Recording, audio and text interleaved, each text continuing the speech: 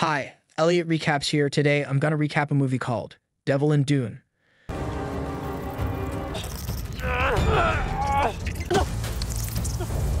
The film begins with a group of armored trucks moving through the desert with a man tied to the hood.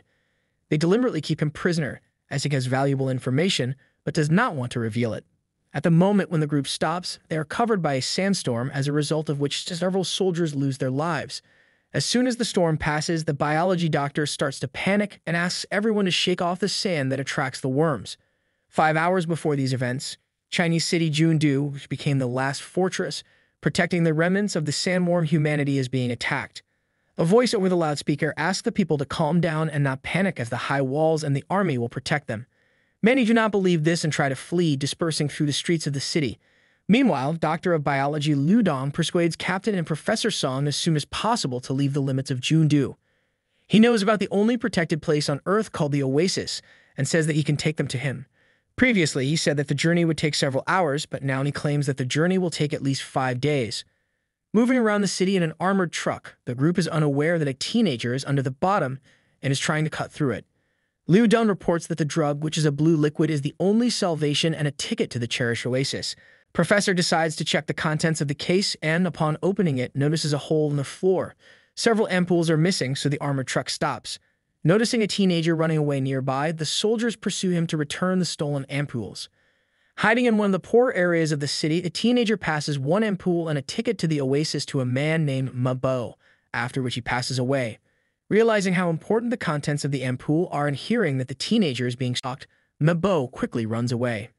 As soon as he leaves the boy's body, other residents of the city jump on him and rip off his clothes as he no longer needs them. Trying to find cover, Mabo runs into the back apartment on the top floor. Here he discovers several people who have fallen asleep forever and a girl who has lost her parents. Hearing that the soldiers are approaching and no cover can be found, Mabo asks the girl to turn away. Looking at the cherished ticket to the oasis, he remembers the coordinates of its location, after which he hides the ampoule in his ass. The soldiers found the teenager and returned one of the ampoules. Soon they found Mei, but with him an ampoule with a unique medicine was not found.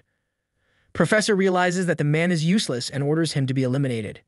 Captain Wang shoots, but Liu Dong manages to save and push Mei away, since he began to name the numbers corresponding to the coordinates of the oasis, which is almost impossible to find. The man asks for the remaining numbers, but Mabo is in no hurry to do so, realizing that this is his opportunity to be valuable and remain unscathed. The sandworms continue to attack and destroy the city, including the nuclear reactor tower. Using the fingerprint as an access key, the professor activates the armored vehicle for 5 hours. Soldiers under the command of Captain Wang hurriedly leave Jundu, realizing that the city is about to disappear. In the present, a group that survived a sandstorm is trying to fix the damaged cars and realizes that they won't be able to do it, as the mechanic has passed away. After reconnaissance, one of the soldiers reports that he has found an armored van nearby. Captain Wang goes to him and gets acquainted with the family, who also managed to evacuate from Jundu. Let go of his wife and little daughter Bing are moving in the van.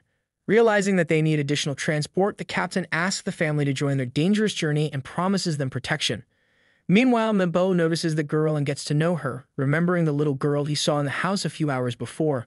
Bing's father repairs the damaged transport and agrees to go with the group, but Captain Wang changes his mind. He is ready to take only the van, getting rid of the family. The captain is already preparing to shoot when suddenly their conflict is stopped by a nuclear explosion, proving the fact that their city has been wiped off the face of the earth and there is no turning back. Soon the group continues to move and Mabo stays in the van with Mr. Li Go's family.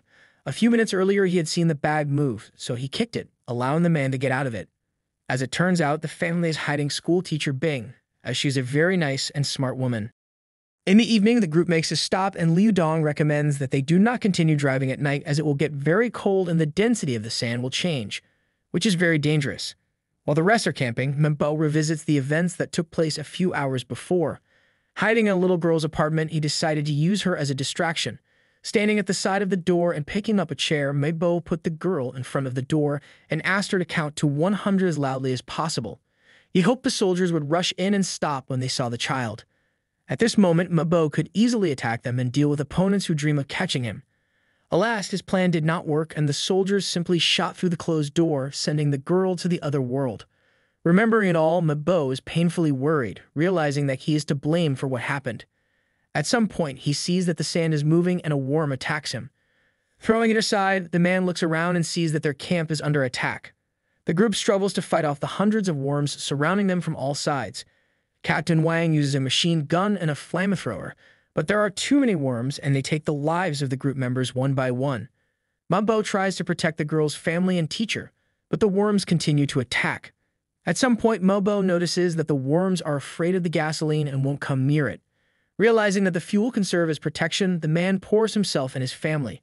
The others do the same, but the biology doctor tells them to stop as this will only make the worms more angry. Hastily gathering, the group moves forward, but soon loses another truck, covered with hundreds of huge sandworms. In the morning, the group makes a stop to examine each other for wounds. As it turned out, worms have a genetic memory, and after the first bite, they will pursue the victim. The rest are afraid of becoming a target and decide that it is easier to take the lives of those who were injured. Yang Wei and Bing's mother have wounds, so the captain and professor decide to get rid of them. The teacher reports that she was injured due to hitting a pipe, and Mabo confirms her words. Trusting, the group allows Yang to return to duty, leaving only the girl's mother in the middle of the desert. As soon as they continue to move, the baby and her father are hard-pressed by the loss of a loved one. The woman's suffering was short-lived as the Queen of Worms attacked her and took her life. Soon Liu Dong asks for new numbers to plot a further route. Mabo still doesn't trust and calls out all but the last 2 digits in an attempt to protect himself from elimination. A little later, the group makes a halt for lunch when they suddenly notice that their transport has disappeared. They realize that they have stopped in the middle of the quicksand, but it is too late to run as they are also dragged underground. Waking up in an underground mall, the group regroups and notices that the professor is badly injured and has 2 rebars sticking out of his stomach. Realizing that he will not survive, Sun Bo Wen begins to go crazy and breaks 2 cherished ampoules. Captain Wang decides to save the last ampoule and sends the professor to the other world. After that, he cuts off Sun's finger. Bo Wen, since the fingerprint is the only way to activate access to the SUV. There is not enough fuel in the trucks, so they need to find gasoline. The detachment is divided into groups of several people and goes in search of a department with goods for cars. Liu Dong, Yang Wei, and Mabo goes on a quest, during which the biology doctor asks for the latest figures. He argues that they are in difficult conditions and it is important that someone can be saved. Mabo trustingly names the numbers, after which their group finds a small container of gasoline. On the way back, they notice a huge worm on the pipe and try not to make any noise. Yang Wei accidentally steps on the jar and makes a loud noise. The sandworms are already preparing to attack, but Liu Dong throws a rock the other way, diverting their attention. The trio run away, but soon find themselves in the same dire situation. Liu Dong decides not to help Mabo and the teacher because he has the coordinates. Instead, he throws a bottle at the couple's feet and flees to make them easy prey for the worms. The pair hastily flee, but are soon trapped. Noticing the passage on the side, Mabo gets out and Yang Wei sacrifices herself and becomes worm food in an attempt to buy the man some time. Dong returns to the car where Captain Wang is fighting off the worms with the last of his strength. Having informed that he has gasoline, the doctor of biological sciences asks to hurry up. The SUV is leaving, but Mabo manages to hook onto it and climb inside before they are out on the ground. Once the danger has passed, Mabo pounced on Liu Dong and tried to strangle him, but Captain Wang stopped the man, who was dreaming of revenge for meanness and betrayal.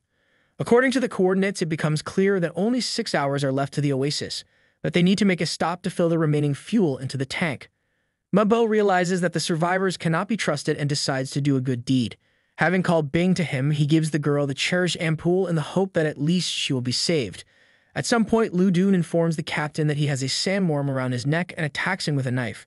Grabbing a shotgun, he takes Van's life, but the others have time to leave, realizing what is happening. Liu's real biology doctor, Dong, and his student named Zhao Tian. Having received all the necessary information from the old man, he took his life and took the name Liu Dong to get into the oasis at the expense of a savings ticket. Zhao, present tense, Tian catches up with the stalled SUV and injures Bing's father. Realizing that it is useless to resist an armed man, Mabo offers a deal. He is ready to sacrifice himself and become food for worms, but asks in return to take a little girl with him. Zhao Tian replies that there is only 1 ticket and shoots Mabo. Jumping behind the wheel of an SUV, Zhao tries to leave, but Lai Guo Liang runs after him and clings to the protruding part. In an attempt to give hope to his daughter, the man sacrifices himself and throws himself under the wheel of the car to stop him. At the same moment, the Queen of Worms attacks the armored car and turns it over. Zhao does not allow Mabo approaches him and shoots the man in the leg. Realizing that the Queen of Hearts needs more blood, the man cuts the girl's arm, using it as live bait. Mabo gathers his last strength and asks Bing not to cry. He tells the girl to run away and count to 100, after which everything will be fine with her. Choosing the right moment, Mabo attacks Zhao and gets another wound.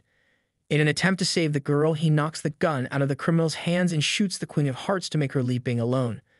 When it doesn't work, Mabo spits in Zhao's face, pulls blood, and it attracts a huge worm. The Queen attacks the men and takes the lives of both. A flashback shows Mabo took revenge on the two soldiers who took the life of the poor girl and took their lives. In the present, Bing counts to 100 and is attacked by a kingworm. At the last moment, the Oasis army rescues the girl and eliminates the monster, noticing that Bing is holding a saving ampel. Thanks for watching. We hope you enjoyed watching, friends. Please like and subscribe to the channel. See you.